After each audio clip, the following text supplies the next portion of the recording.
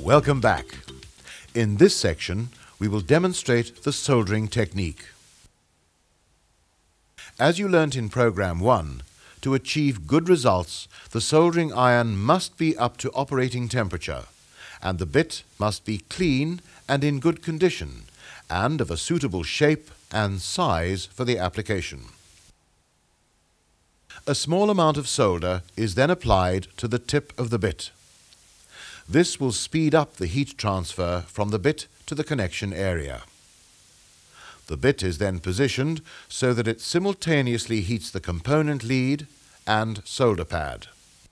Next, the solder is applied simultaneously to the lead and solder pad opposite the bit. Remember, the solder must be melted by the heated surfaces and not the soldering iron.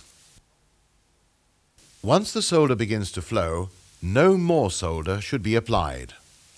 The solder will follow the heat path and form a smooth cone shape around the lead and solder pad. The join should not be moved or disturbed before it has set or solidified naturally. During this time, any excess solder or flux residue must be cleaned off the iron bit before making the next connection. The connection can now be completed by trimming off the excess component leads 2 to 3 millimeters above the soldered joins.